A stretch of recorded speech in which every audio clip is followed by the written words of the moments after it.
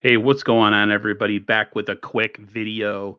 I never made a response video yesterday to the 49ers cutting Isaiah Oliver. As many know, Isaiah Oliver was signed last year to be the nickel back for this team, and that never really worked out. He was a liability in pass coverage. Good play, pretty well against the run, was a good tackler.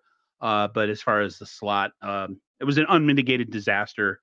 um, Most people would say, and most people understood that he was a Steve Wilks guy. And I think once Steve Wilks' butt was out the door by being quote unquote fired, that Isaiah Oliver wouldn't be too far behind. Niners are going to save about $2.5 million with this move.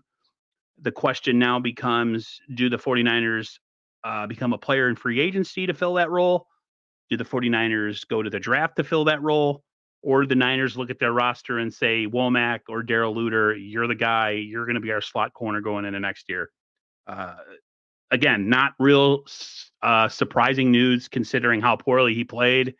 Niners just weren't real happy with Steve Wilks and anything that he was associated with. So it's not a real shock that Isaiah Oliver is no longer on the team.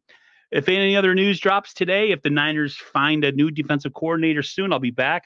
I'll jump on here. I'll make a quick video for those of you who like sort of thing. And everybody else, have a great rest of your day. Stay safe and healthy. Go Niners. And I will talk to you later. See you, everyone.